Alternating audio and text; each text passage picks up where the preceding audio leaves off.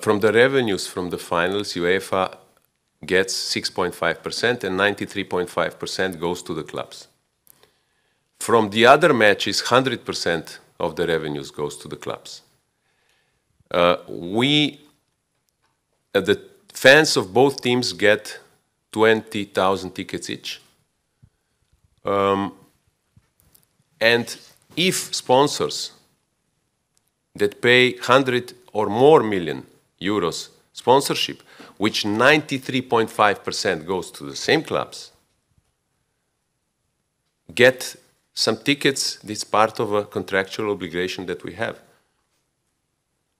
And UEFA doesn't get more tickets than the others. Some tickets go to the market, some tickets go to the fans, some tickets go to the partners. It's not UEFA. I'm not giving tickets for free to my friends or sell it to my friends. It's the system that works, and clubs couldn't function differently. For us, not much would change if all the tickets would be 10 euros. But it would change a lot for the clubs. A lot. First of all, I will meet Florentino Perez on the tribune, I think. If he comes to the match, he will sit close to me because they are the finalists.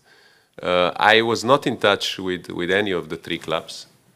I think that if something like that happens, it's up to them to ask for a meeting, and not that I ask them for a meeting. So we didn't have any contact.